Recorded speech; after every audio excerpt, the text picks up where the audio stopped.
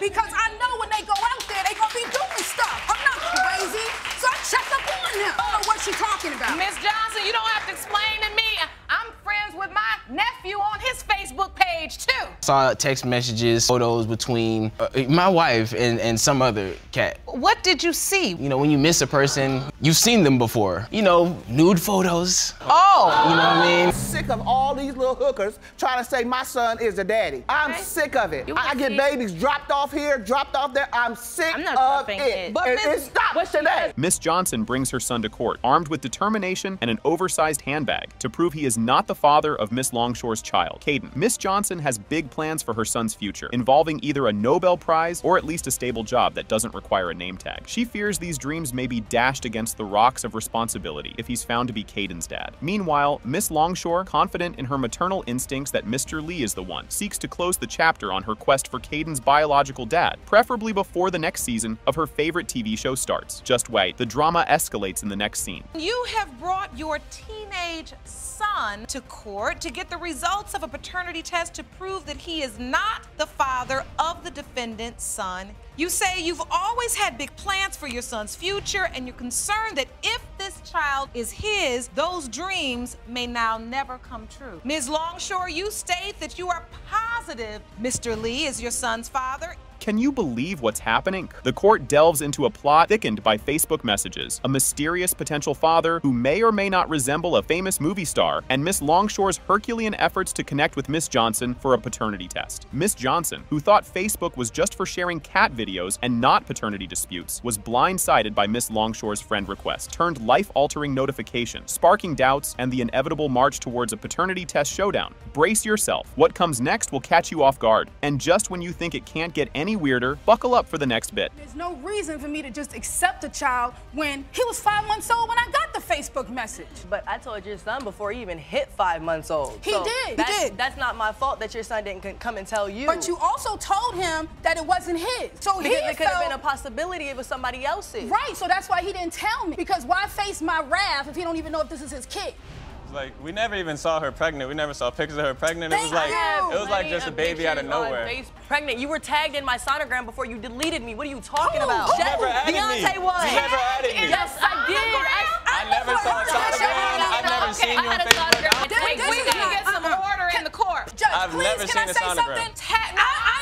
No, I'm on tagged in a sonogram. I want to understand, you tag his name in the sonogram. I tagged his Facebook in the sonogram, yeah. So my point is, did you tag him and the other guy? No. Your Honor, I'm his Facebook friend. She did that, I would have seen it, because that's why I have a Facebook page, to keep tabs on him, because I know when they go out there, they gonna be doing stuff. I'm not crazy, so I check up on him. I don't know what she's talking about. Miss Johnson, you don't have to explain to me. I'm friends with my nephew on his Facebook page, too. Just when you thought daytime TV couldn't get any crazier, accusations of manipulation and lack of responsibility are voiced, with both parties defending their actions and intentions. This highlights the conflicting narratives and the challenges in determining accountability. At this point, it feels like watching a ping pong match where the ball is made of pure drama, and each hit back and forth adds another layer of he said, she said. The anticipation builds as we move to the climax. And guess what? The real drama is just around the corner. And so what happened that day? You couldn't find any football to think about? Like, what are you making it seem like this is just me or something? There wasn't no game on. How is it just my fault? How is it just my fault? You had sex with me too. I didn't have sex with myself. Like, come on now, get it together. Why didn't you think smart enough to put a condom on? When you're gonna come over every day and just throw it at me, I can't say no forever. If you're gonna come over every day and just throw it at me, I didn't come to your house every day, so stop lying. Stop trying to make me seem like I'm a hoe. Did you want to be more than a friend? I did like him, and he needs to stop acting like he didn't like me back, because you was telling everybody at school that you liked me. So stop acting like you didn't. You get shut down. Don't do it. She was a nice young lady. She seemed very respectful, and I thought she was cute. I didn't really have a problem with her. Even the day that she left, because both of us was homeless at the same time, staying at the motel, okay? That's where we lived. She left before I did. It took me about 1.5 years to save up enough money to actually have an apartment to get out of the situation. And we didn't have anywhere to go because they don't have like shelters and stuff sitting around in Florida. You gotta make it happen. So that's what we did until I got the Facebook message, and I'm shaking inside because I'm working 2 jobs. What the hell are y'all doing? Seriously. And you're right. You are completely right. You are completely right. This is how I feel. If you get pregnant, that's your responsibility. And I am. Mama's baby, Papa's maybe. sweetie. And because if he had the baby, you would know that that's my grandchild. I'm sorry. So you gotta stand up and do something or fall for everything.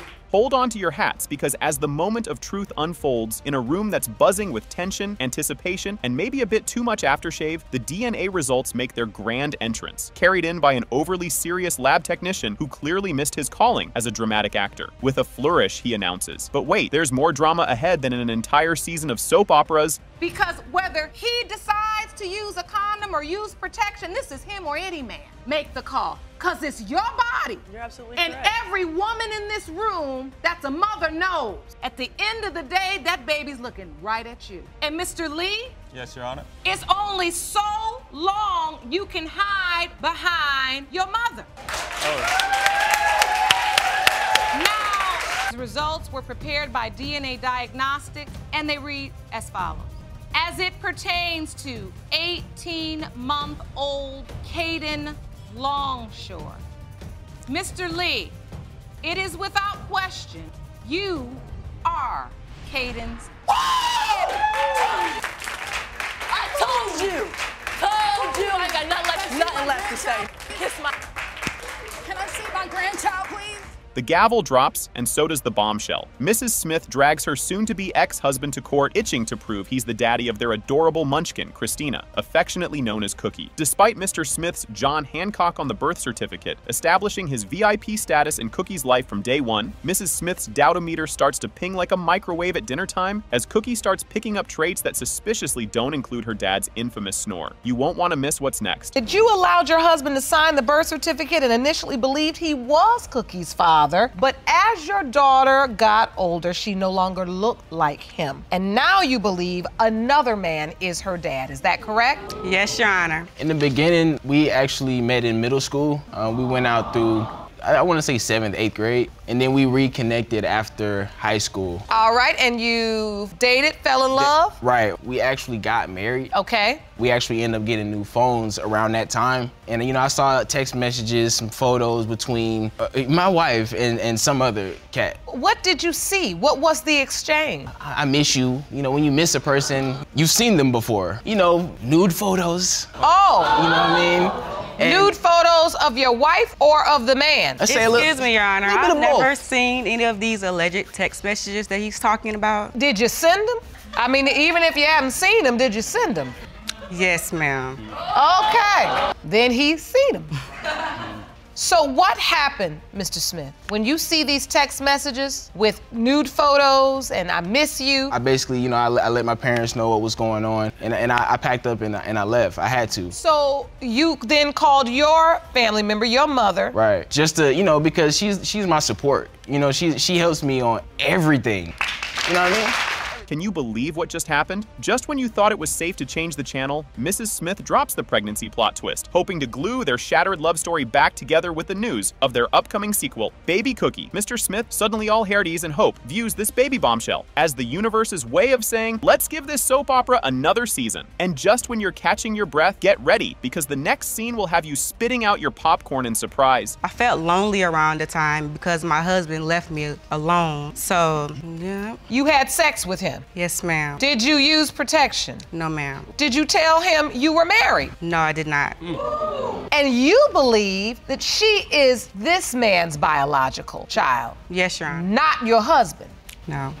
I didn't feel like it was any need to bring it up to him because when me and Joseph hooked up, we were separated. I didn't tell my husband about it. But at the point you find out you're pregnant, shouldn't you at least put these cards on the table? Because he's bonding with this child for 2 years. Correct.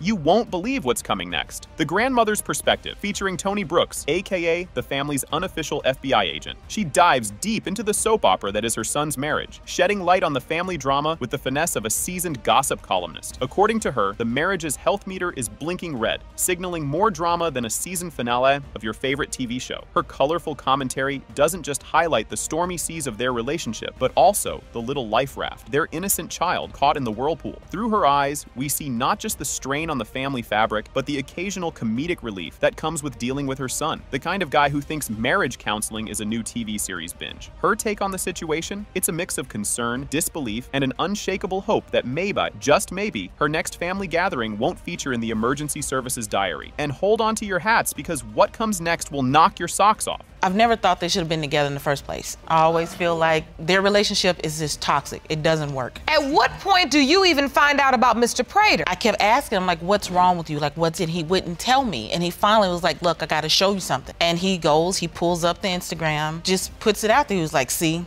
I guess you were right, Ma.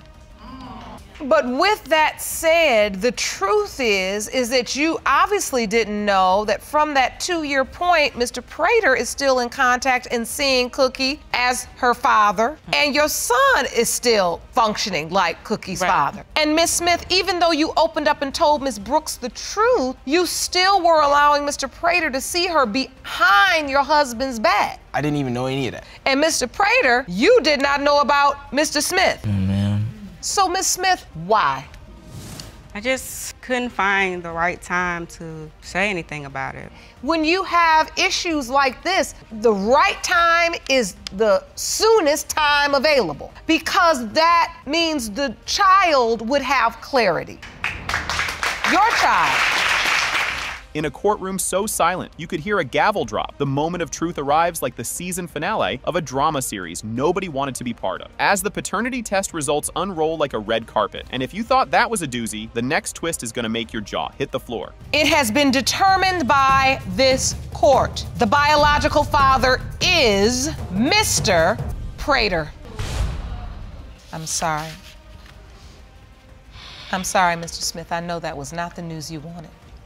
The episode starts with a plot twist from a daytime TV drama, featuring Ms. McBirth, her son Kakitho Hughes, and Ms. Jackson in a paternity puzzle worthy of a soap opera award. In the midst of baby mama drama, Ms. McBirth is throwing down the gauntlet, demanding a DNA showdown and slapping Ms. Jackson with a defamation lawsuit, while Ms. Jackson stands her ground, insisting Hughes is the baby daddy. Just when you think you've seen it all, the story takes an even wilder turn. You say you're stuck between your mother and your ex-girlfriend who are in a heated dispute in court today. Ms. McBirth, you petitioned the court for a DNA test to prove your son, Kakitho Hughes, is not the father of Ms. Jackson's 2-year-old son, Elijah Jackson. You're suing Ms. Jackson for $1,000 for defamation of character because you claim she posted comments on social media claiming you and your family are deadbeats.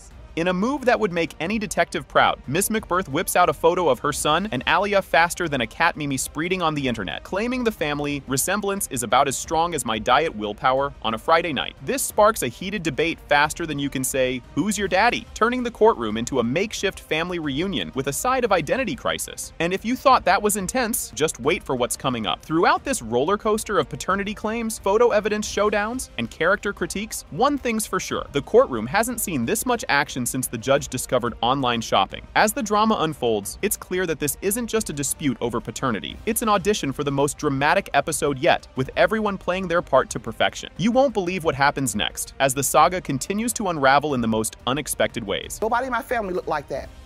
And just by looking at this child, you've determined and said to yourself, I do not believe that's my grandchild. That can't happen. There's no way.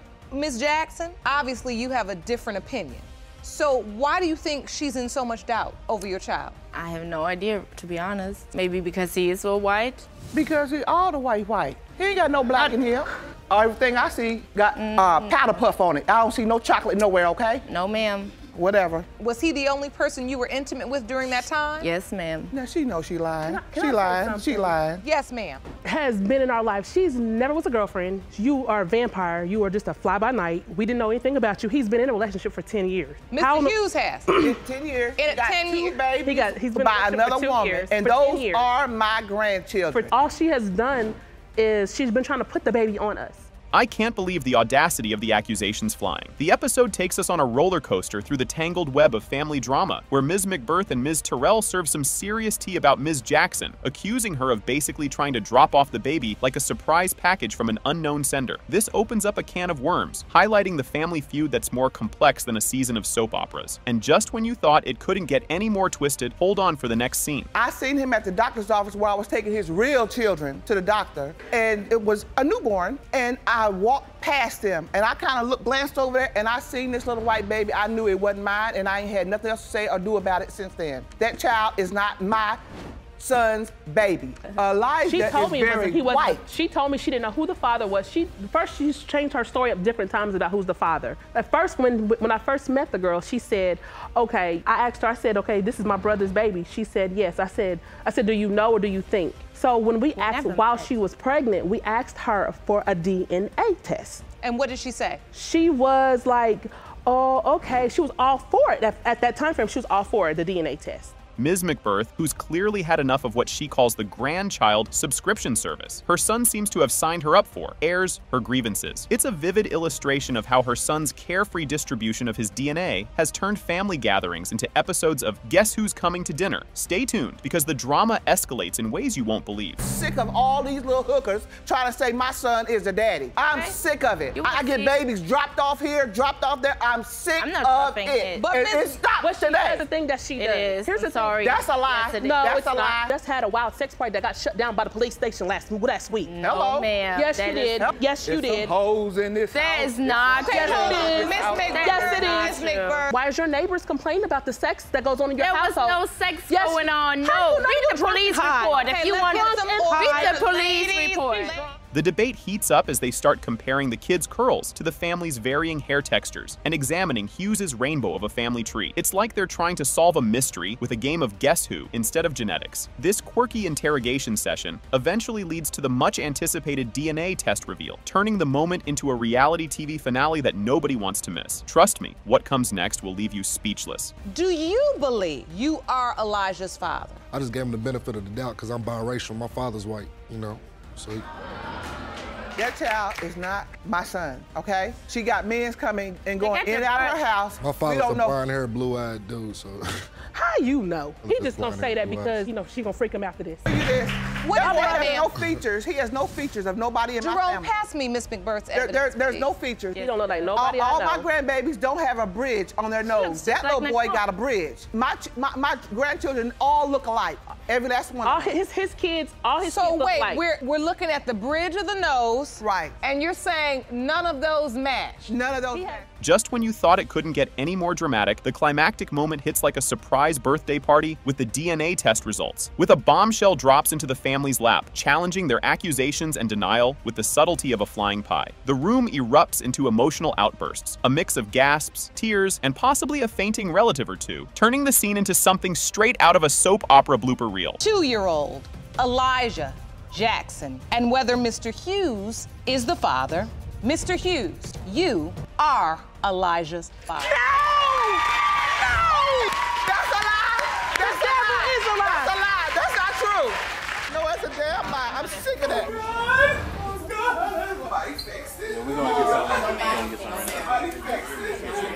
The curtain rises on the dramatic spectacle of Beckley versus Allen, with Ms. Beckley stepping into the legal ring, gloves up, ready to pin down Mr. Allen as the biological dad of her kiddo, Idale. On the other corner, Mr. Allen is ducking and weaving, trying to dodge the paternity jab, all while juggling the grenades of relationship drama with his fiancée. This isn't just any old court case. It's the emotional heavyweight championship of the world. Just when you think you've seen it all, brace yourself for the next act. Ms. Beckley, you are in court today to prove Mr. Allen is the biological father of your 1-year-old daughter, Italy Beckley. Yes, Your Honor. You say Mr. Allen has only seen his daughter one time since she has been born, and you want him to take responsibility starting today. Is that correct? Yes, Your Honor. You are more than certain you are not Italy's biological father and claim Ms. Beckley's accusations are driving a wedge. Absolutely gobsmacked, Ms. Beckley grabs the mic, not to drop some sick beats, but to lay down the hard truth about Mr. Allen's vanishing act since Idale's grand entrance. She's not just spilling tea, she's unloading the whole teapot, blasting Mr. Allen with the scorching reality of flying solo with a kiddo. Her tear-jerking rant sends a clear message. Mr. Allen, it's high time to grow up and join the adult table. The stage is set for a dazzling comeback, and you won't believe what's about to go down next. I just feel like you should be a dad to her, because you are her father. And you feel like he's just neglecting your child. Yes, ma'am. He's neglecting her with the other 2 kids we have. And it's like, he's in their life, but you're not in hers. And it makes me feel like wow, like, really? Look at her. hold your horses, here comes Mr. Allen, storming the stage with a plot twist juicier than a gossip magazine. His doubts about being Italé's dad, thanks to the wibbly-wobbly timing of their breakup. The air's thick with suspense as they exchange blows over Italé's backstory, turning the courtroom into a soap opera stage. It's a mix of Maury and Sherlock Holmes all wrapped in one. And guess what? The drama's far from over. You're gonna want to see what's coming up next. Germany's and Xavier's birth certificate, hers is not signed. So the first one is for Germany, Jacqueline, and Alan. Father's name's there. Second one, Xavier, Dantes, Tyrell, Jerome, Allen. Father's name is there. You didn't even give her his last name. He don't deserve it. Your He Honor, don't deserve it. I was there for my other 2 children by her. I even raised her other daughter, Your Honor. How could you tell me I don't deserve something when I stood my You ground wasn't for there. my How you children? deserve her? How she deserve your last name? Boom. Mr. Allen drops the bomb that Ms. Beckley turned down a DNA test twice, sparking his paternity doubts. It's like they're in their own courtroom drama, hashing out who's the daddy with all the emotional turmoil and legal roadblocks you'd expect. It's like watching a soap opera minus the dramatic gasps from the audience. Hang on tight, because the next part is a real doozy. And now you telling me I don't deserve it? I have children, and all of them have my last name. I didn't have my biological father in my life, so it would be a shame for me not to step up for mine. You denied her from the point I told you I was pregnant to now. Point is, I'm trying to understand your doubt, Mr. Allen. She denied me the DNA test not once, but twice. Out of the blue, the judge chimes in on the Ms. Beckley versus Mr. Allen showdown, pointing out their little ones caught in the crossfire of their squabbles. It's like the judge is a step away from handing them a coupon for group therapy, or maybe suggesting they hash it out in a tug of war. Just when you think it can't get any wilder, the next bit is gonna have you clutching your popcorn, wondering what on earth can happen next. I'm starting to understand what's going on here. This is a dance, y'all. You know this choreography. Arguing and dysfunction and yelling and back and forth. You all do this well. Your Honor, I stepped away, And Your this Honor. little girl is the one suffering because she's a year old with no father. The judge gives Mr. Allen a pep talk on dad duties, stressing the importance of being a quality dad over being a dad to a whole troop. It's like the judge is hinting at Mr. Allen to chill with the baby making and focus on the kids he already has. Imagine the judge saying, Mr. Allen, life ain't a Pokemon game. You can't just collect them all. Give some love to the ones you've got. With a dash of humor and a lot of real talk, the judge basically tells Mr. Allen to trade in quantity for quality, or he might as well get Father's Day cards in bulk. And if you thought this was intense, just wait for what's coming next. I work hard for every dollar to provide for my children. If that's the case, I wouldn't have my beautiful fiance with me. She know that I work hard as a man to provide for my children. Mr. Allen, you brought a witness. I'd like to hear from her. Before she said anything, Your Honor, she has nothing to do with it. Whatever she says is false and is irrelevant. She don't know me, I don't know her. Okay, let me be the judge of that since I'm the judge. State your name for the record. Cheyenne Montgomery. I'm Darius' fiance, Your Honor. She has told Darius that he was not the father. Okay, y'all got proof of that, and y'all fiancés, where the ring at? Girl, mind your business. Where the ring at, right? You have no business, that's why you're here, because you worried about, was you in the bed with me when we had her? No. The DNA test confirms that. In the case of Beckley versus Allen, when it comes 1 year old, Italy, Beckley, it has been determined by this court. Mr. Allen, are the father. Told you. You too, fiance, stepmama. Stop.